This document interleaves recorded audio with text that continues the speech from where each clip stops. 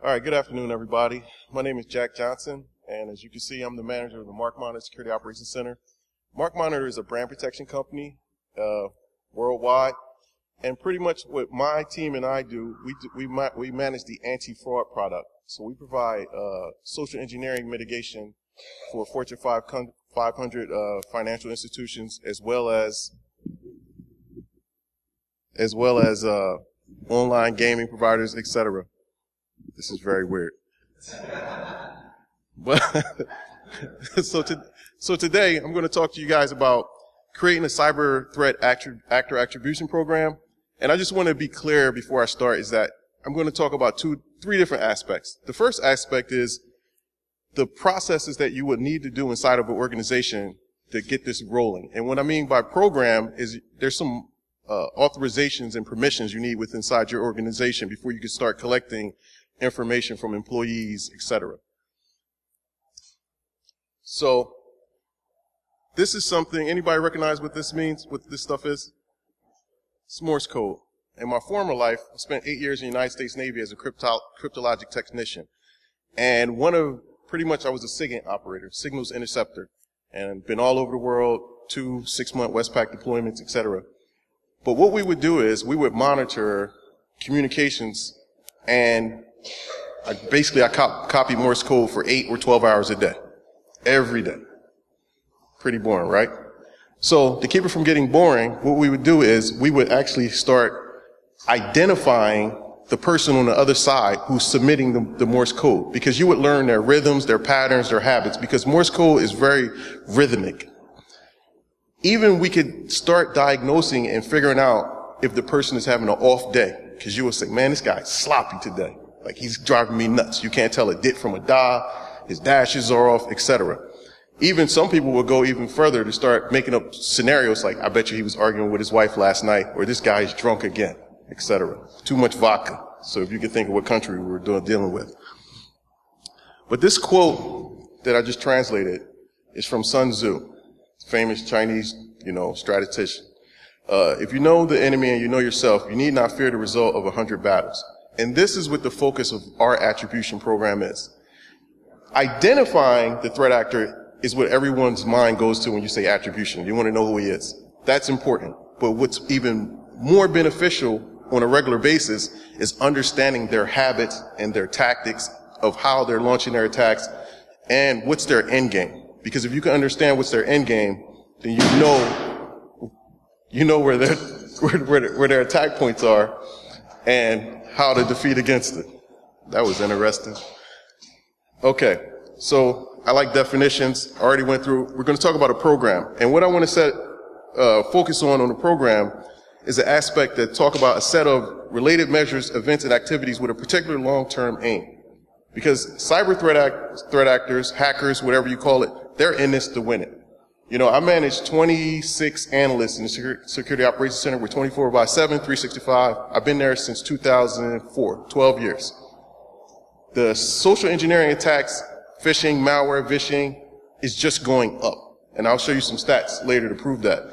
So whenever I, onboard a new analyst, I like to tell people that today, information security, it's not a job, it's not a career, it's a lifestyle.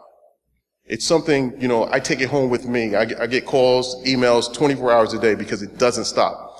We just had the busiest weekend ever because of Black Friday going into Cyber Monday. I mean, it's really, explosive. So what we did in our organization, we detect the phishing sites or malware sites and we take them offline. But customers always want more, right? You never had a customer that is satisfied and like, man, this product hasn't evolved in 10 years, but I still love it. No, that's not the case.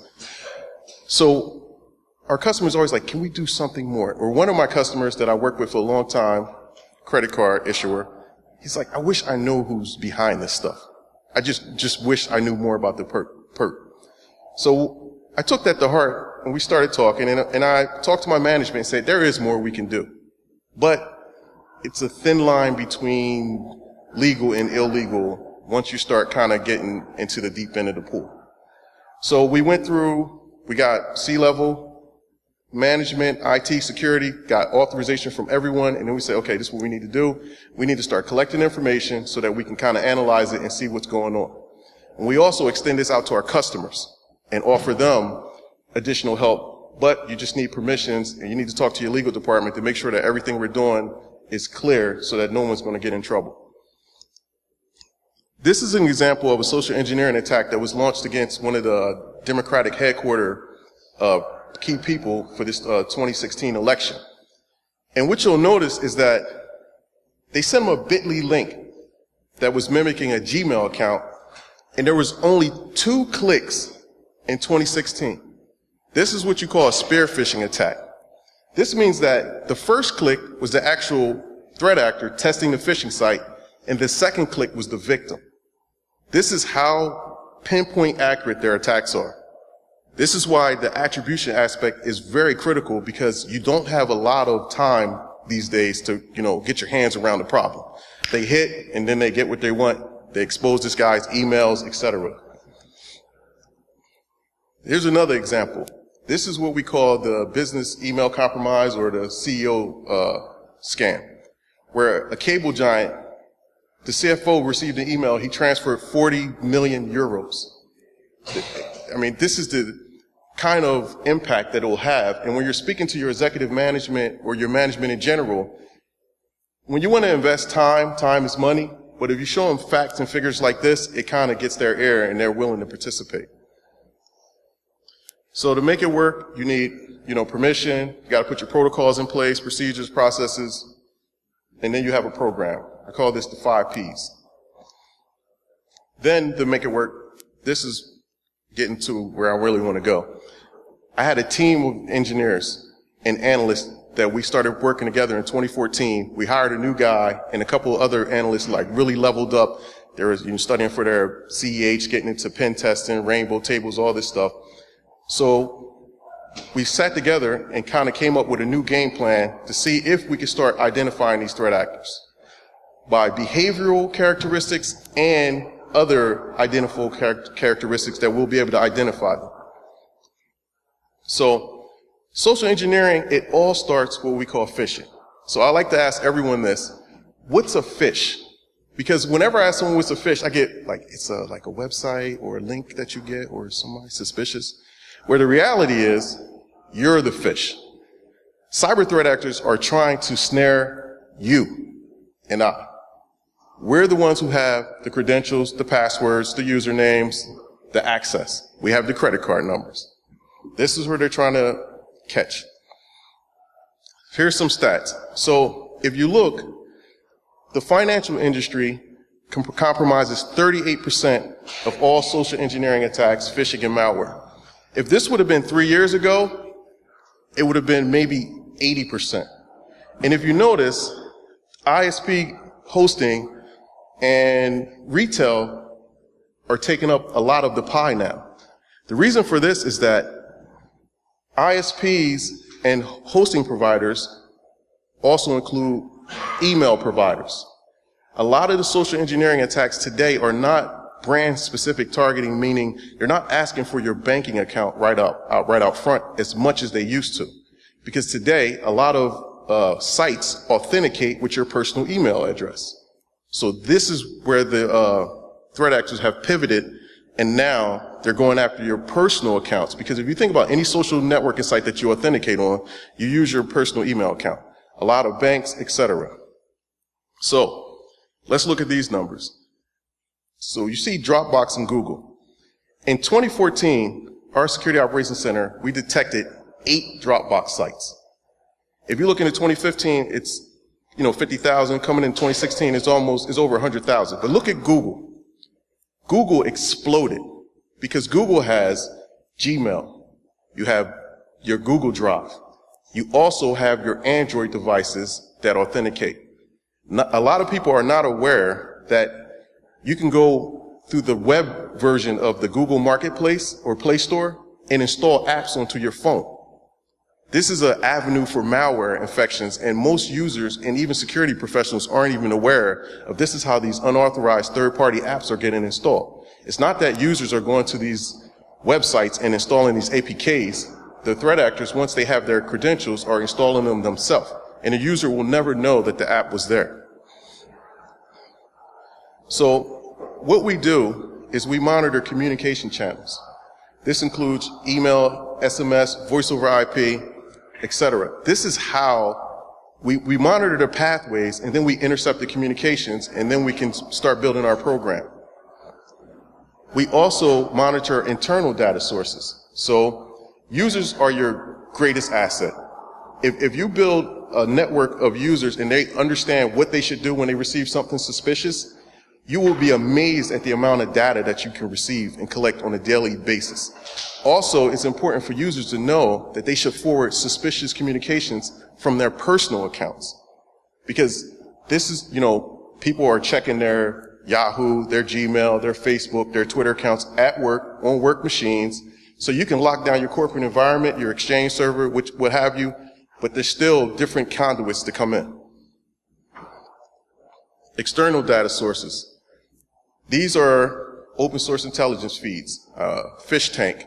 You have MIS accounts. You have NGOs, APWG, MOG. You have all these organizations who are collecting all this information that you can sign up, partner with, and they'll put you in part of their data exchange.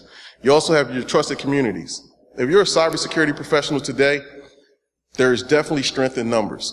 You cannot work in a vacuum or in a silo and be successful, because your attacks are probably the same as your attacks, and I'm saying the same attacks, but we're not talking. Threat actors are definitely talking because they're in the underground forums, dark web, etc., sharing information. So here, when we get into the attribution aspect, what we notice in some of the attacks is that the attackers launch the attacks at the same time. So one attack, it was a malware actor. We noticed that he sent the messages the same time. So through research, we figured out that they're in Mexico through the time that he's active. Also, it's a reflection on how much intelligence they have on your organization, depending on what time they try to hit you. So I'm not a poker player, but I like this philosophy. So poker is a game based on information availability. And what I really took away from this quote by David Sassaman is that there's poker tails. Threat actors have tails as well. And it can tell you a lot about their skill level, etc., based on how they conduct their business. So you have betting patterns and physical tails. You see when you watch the World Series of Poker, all the guys are doing these weird things to obfuscate their behavior because they don't want to know, they don't want to reveal when they have a good hand or a bad hand. Threat actors are doing the same thing, it's just in cyberspace. So, hacker tails, behaviors and habits, periods of activity, automation. So sometimes we'll detect a massive phishing attack where someone puts up 50 phishing sites. We take them offline, they come back in a minute. That threat actor is highly organized and they're automating. They're monitoring their, stuff. Human limitations, everyone, including myself, we have resources and personal. Like, my knowledge is a limiting factor. But if I partner with you and you're good in a certain area of technology, I can really level up pretty quickly. So also the imagination. We look at their resources. So today, it's very easy to get into cybercrime because ransomware as a service, malware as a service, they even have phishing as a service. An example of a ransomware as a service is Locky.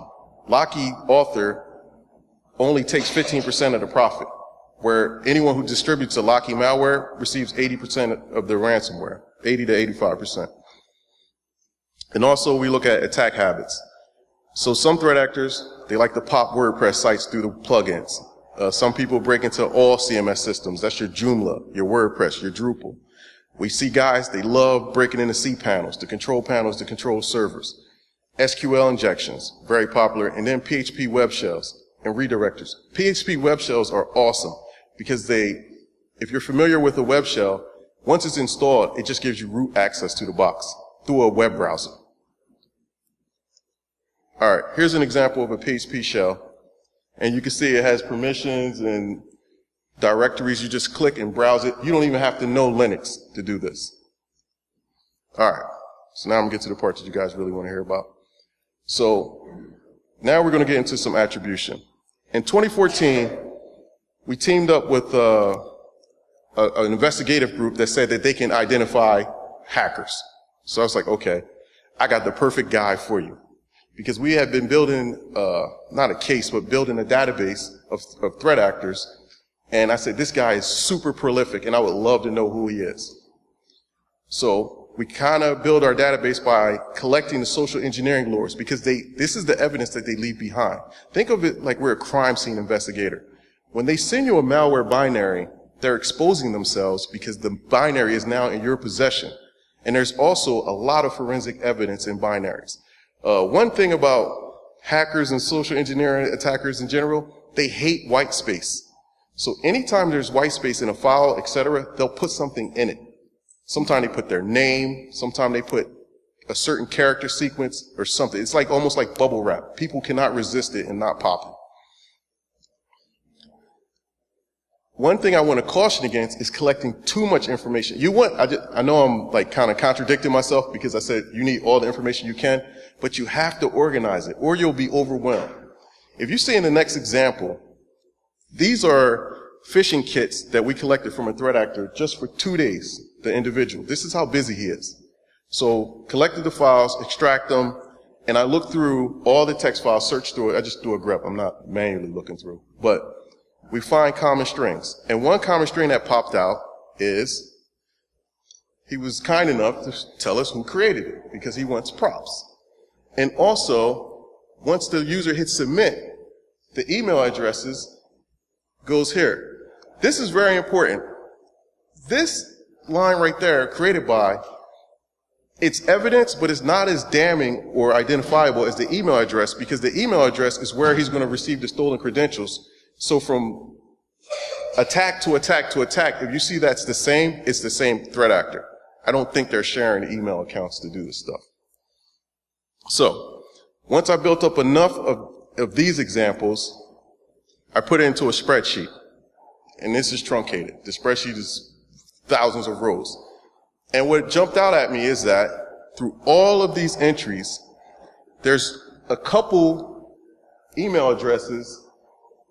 These are all the same, the Yandex one. This one was different, and then this one at the bottom is different. And if you look at the file names he used, they're all the same except for this example and this example. So what that showed us is that he has, at the time, 3 unique fish kits that he's using. The one with loop PHP is the prevalent one. Next, I put it into Maltego and did a visual graph of it. And what this shows you is that there's 2 different brands. The first one is a major shipping organization, and the second one was Yahoo. So we saw that he actually pivoted out. And this guy he targets all the major shipping organizations, but then we noticed he's targeting Yahoo. This was 2014, around October, so this is when we start seeing the shift into the free email accounts. So this was the beginning of when we started seeing it. The red balls, these are incident IDs because this is a customer, so we actually created tickets and enforced on them. The yellow row are the unique URLs, and then you see the fish kit, so we saw clusters. I don't know if you guys use Maltego. And at the bottom, those are the 3 unique emails of where he was shipping the data. So through all this information, we were able to use investigative tools to try to see now that we have all this information, can we attribute them? So we use central ops or domain tools. I don't know if you guys are familiar, but you can look up Whois records, network Whois records, DNS servers records, passive DNS. Passive DNS is great because you can look up historical Whois records. Because I meant to include an example. Just yesterday, one of my analysts came up and said, I think I got another threat actor. Because what he noticed is that the Whois record for a domain that was registered, a lookalike domain where it's like Google with 3 O's, etc., someone had registered it and sent out phishing messages. But then we noticed that the Whois went private. So I said the guy must have slipped up when he first registered the domain, and then it changed to private. But through passive DNS or any kind of historical Whois record system, you can look at it. Clear and Accurate are services that allow you to basically, it's not like a background check on a person, but you can look up, search on people. And Spokio is not a free version, but it's a cheaper version of the same thing. Clear is what I used for this investigation because we were part of Thomson Reuters at the time, and it's a Thomson Reuters investigative services product, and this is the guys who came and told me they could do it. So this is Hacker Dre. We were able to fully identify everything about him. He's a Nigerian national. We have his date of birth. We got his Facebook account, Twitter account, LinkedIn account, and we've been able to successfully do this on multiple numerous threat actors again and again. Because once we built the program and put everything in place to make sure that now we have the information coming in, we're organizing the information and structure into a database, and now we can query, we can see the prominent threat actors and who's the big targets, we go after them, and it's like 1, 2, 3 now. At one point, people thought it was impossible to go after these Nigerians because they're in Nigeria. The Nigerian government, through efforts with law enforcement, the FBI primarily, stepped their game up, resulting in August 1st, you see this, the end of the $60 million scam, voila. That's where we're going. What we need to do is make ourselves a hard target. Meaning, they put these sites up, they're sending malware, shut them down immediately. Let them know that you're not just going to take it. Then we need to go after them and take them offline permanently. That's it. Anybody got any questions? All right. Thank you.